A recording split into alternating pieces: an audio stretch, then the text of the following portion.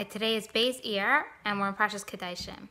Last night I was reading over a Sikha, and where the Rebbe was explaining that Pesach is his skafia, and Iyar is his hapcha, because of the carbon Iyar, which is barley. Barley represents Gashmias.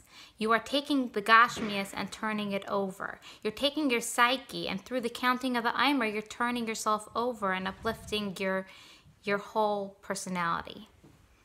In today's portion, it says that when you come to the land and you plant any food tree, you shall surely block its fruit from use. It shall be blocked from you from use for 3 years, not to be eaten.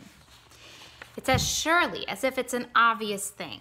And in the 4th year, all its fruit shall be holy, a praise to the Lord.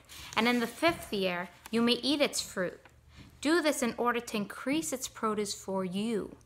I am the Lord your God. And then it continues talking about how not to copy the other nations. Hashem is teaching us here how to experience the most bounty. The point of holding back for those years are in order to experience the most bounty, in order to turn it then over and experience the most pleasure with it.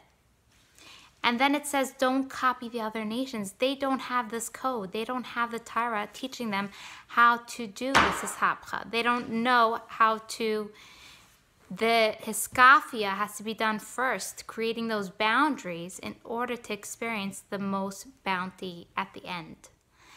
And that you, as my nation, are taught the code in order to be Kedoshim. That's a bit of today's Chumash. Have a wonderful day.